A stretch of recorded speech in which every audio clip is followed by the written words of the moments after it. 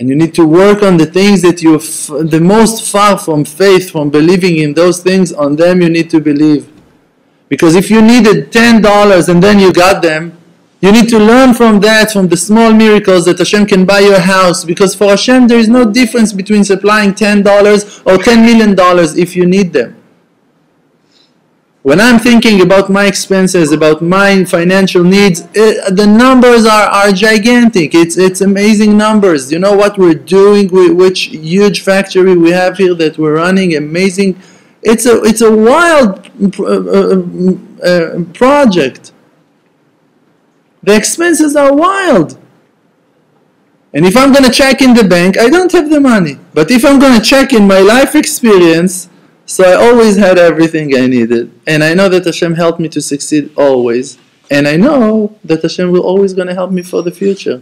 And I don't have fear when I'm thinking about Hashem. If I'm going to talk with the clerk in the bank, or if I'm going to talk to people, I'm going to be terrified. But if I'm going to talk to Hashem Yitbarach, I know exactly how Hashem Yitbarach helped me until today.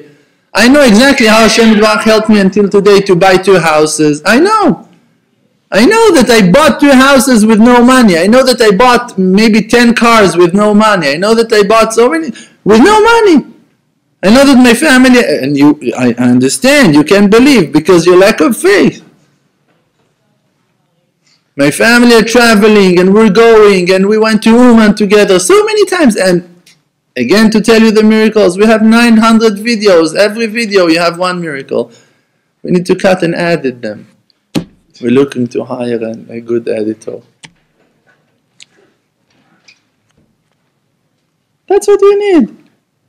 To believe. If you're going to check on your past, you see Hashem was there, for sure. Hashem was with me, for sure. When I had to pay the rent and suddenly that person came and he paid. And then that person gave me a loan, and after it I had my help from heaven and I paid that loan. And in another case, someone called me and told me, oh, Social Security, they want to give you money. What? I thought they're just taking. Yeah, no, but now you're going to receive. Okay, another miracle. And another thing, and another thing. And every time something else. And especially, you need to pay attention to the fact that it comes in the time that you need it. That Hashem noten et lahem et ochlam beito. He gives them their food in the right time. What? You need to have refrigerators full of food to have a machsan, a warehouse full with that you will be relaxed. You don't need that. If you see that until today you're 50 years old, you're 60 years old, you're 20, you're 30, you're 40, you're 80, you're 90, and you're alive, it means that you were eating until today. So why that you're going to be hungry tomorrow? And if you will be hungry for an hour or for 2 hours, what's going to happen to you? Learn the lesson. Talk to Hashem. Tell him, Hashem, look, I'm hungry. Look, Hashem, can you help me? And then you're going to find the food. Why Hashem made you hungry? That you will remember that He's the one that is supplying. Because when you're poor and you're hungry, you look to heaven and you say, Hashem, please, can you feed me? And then when you find the food, you cannot argue with the fact that it was been supervised, and then you see that it's Hashem, and then you cannot ignore, and you have faith. That's why Hashem makes us suffer. Why doesn't give you children? Because you will forget that the children are coming from Hashem, and you're going to think that, oh yeah, I have children. No, you don't. Now you want children? Call me. And when you're going to call Hashem, Hashem will give you children. Hashem can give children to a person that cannot have children. Hashem can give money to people that don't have money. Hashem can give a house to people that don't have houses. Hashem is the creator, and He created the world, and He's keep on creating the creation live in the present. And that's Hashem. And if you ask me, but if that, how can I know if it's God's will to help me? A lot of people didn't get their houses in the end. A lot of people didn't have children in the end. You know why you're asking it?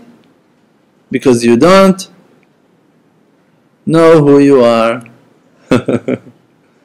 Because you don't understand the Creator, that He wants to give you for sure. And He wants to give you everything. And He wants for sure that you will have children. 100%, no doubt about it. 100%, 100 complete %.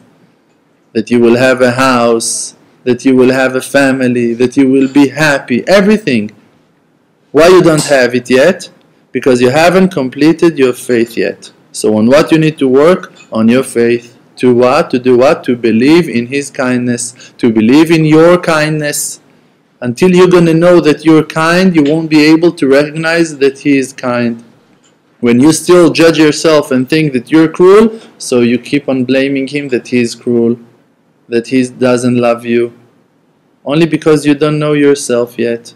When you're going to know yourself, it's written, Ilu yediativ haitiv, yedativ haitiv. If I would know Him, I would become to be Him. Good lesson? Very good. If you would know HaShem, you would become to be HaShem.